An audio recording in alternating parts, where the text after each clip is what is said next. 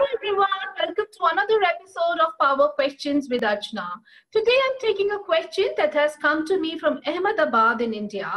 This is Rohit writing into me and he says, Archanna, decision making is really tough, but implementing your decisions is even tougher. How can we solve this? What are your thoughts? Well, there's a risk and a big risk. Let's take you through how we can bridge the gap between decision making and implementing your plans. So Rohit, this is for you. Point number one, within the acceptable risk parameters, please shun away your fears. Fear of the outcome of your decision. Remember, you are the mastermind behind your plan. You can very well take care of crisis. So simply just plunge into it.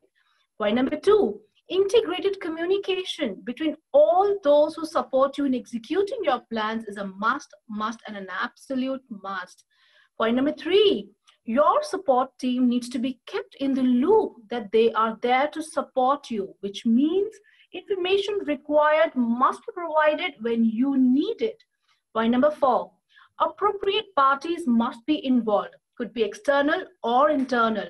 This is to implement your plans. Use your brain power to get things done. Point number five, division of labor. Yes, everyone in the team must understand who is doing what to avoid any kind of overlapping or confusions. Point number six, when in planning, there is nothing like an implied meaning or it's understandable or I know you must have understood. Wrong. Absolutely wrong. Please give clear instructions. Point number seven, to avoid delays in the implementation of decisions taken by you, it's important to keep into consideration the interests of key people involved.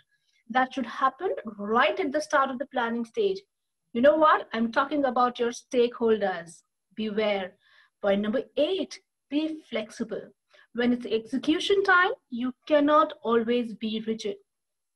You should be okay to welcome slight tweaking in the pre-designed plans and strategies. Stay prepared for that instead of scrapping off your entire plan. Point number nine, remind yourself the change your decision will bring. Why did you start to plan?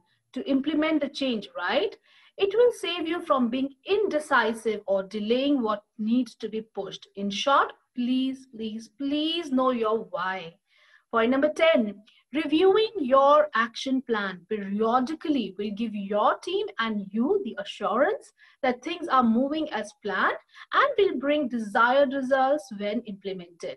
Point number 11, don't let the enthusiasm in your team die out. They should be as motivated to implement the plan as you are. This energy is very important to drive the change you're looking for, which means stay agile. Point number 12, reward your team as you progress towards the date of implementation of plan. They will stay focused till the end, and trust me, this is not bribing. Point number 13, a very important thing, set a deadline. Just as planning has a start and an end date, so should the implementation date be. It saves you racking your brains over do I do it or not do it. Point number 14, wasting time means incurring costs. You're literally wasting money. After planning, the next step is execution and that's about it. Don't wait for the rains during the drought time.